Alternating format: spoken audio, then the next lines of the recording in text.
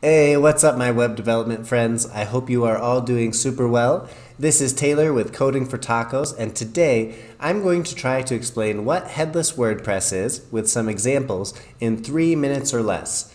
There's been a lot of chatter recently on the interwebs about Headless WordPress, and for a good reason. I think it's very, very cool. But when I first heard the term, I really didn't understand why it was called that, even though if someone had explained to me very simply how it worked, I would have understood. I knew about all of the technologies, but Headless WordPress, that just didn't make sense to me.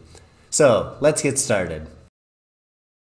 If you're watching this video, you probably already know a bit about traditional WordPress. Traditional WordPress uses PHP, and it uses PHP to generate the HTML for the web pages that you see on any WordPress site. Well, with Headless WordPress, you don't have to use PHP to generate the front end of your website. You can use the WordPress dashboard, the same as always, and you can use that as the back end of your website. And you can connect it with a React app, an Angular app, you can connect it with a mobile application, and things like that. It really opens up a whole lot of other opportunities for WordPress development. What I'm trying to say is that with Headless WordPress, just like any other headless CMS, you're just using WordPress and the WordPress dashboard for the data. The front end can be anything. So say that you want to build a website using JavaScript, maybe Angular or Vue or React.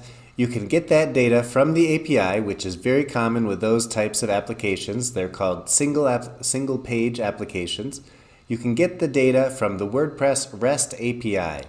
And if you're not familiar, a REST API is just a way to transfer data between the server and the browser. And don't worry, I'm about to show you what I mean. Okay, here we are on my friend Rob's website. It's a WordPress website, and you can do this on any WordPress website. Let me show you.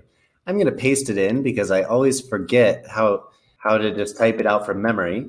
But you can Google it. I Googled it a few minutes ago. It's WP-JSON WP v2/posts. And we're going to check out Rob's posts.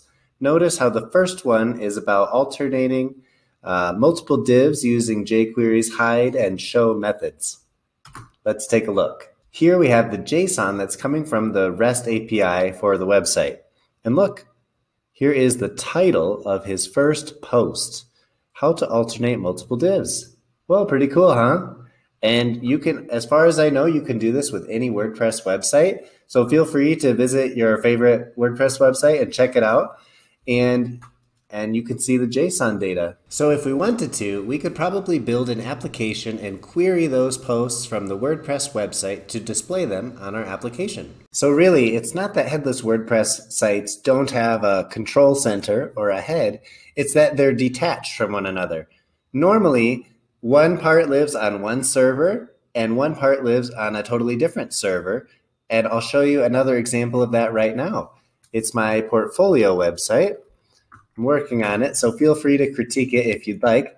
twilkinson.com, and this is a Gatsby or React front end that uses WordPress for the back end. And if we take a look at my code editor here, which I have open, you'll be able to see what I mean.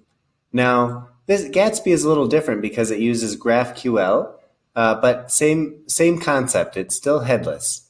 You can see down here, I'm using GraphQL to get all the WordPress posts. So I'm just getting all the WordPress posts, the ID, the title, the slug, the excerpt, and all of that. And then I'm using JavaScript or Gatsby.js to output them here and control them.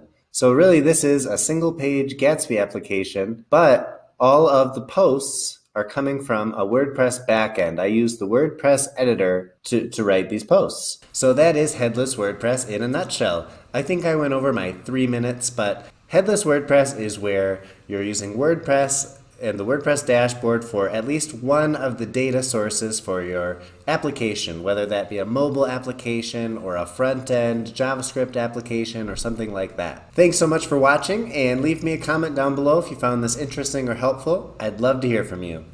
See you next time.